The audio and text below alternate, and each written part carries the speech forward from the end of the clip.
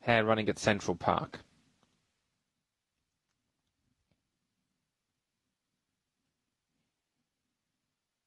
Often racing Central Park, bit of a ragged break. Piercy's Rose and the favourite Hollyoak Harriet completely blew it.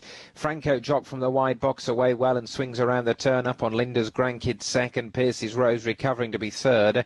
Hollyoak Harriet now trying to close them down, followed by Latinus, and out the back is Blue Christmas. Down to the third bend, Franco Jock, Linda's Grandkids. They're three clear from Hollyoak Harriet, who's still trying to close the gap. Franco Jock's led all the way from Linda's Grandkids, and Franco Jock going all the way to win, beat into second Linda's Grandkids. Hollyoak Harriet was third, 6-5 and 3, 6-5 and 3. The result at Central Park.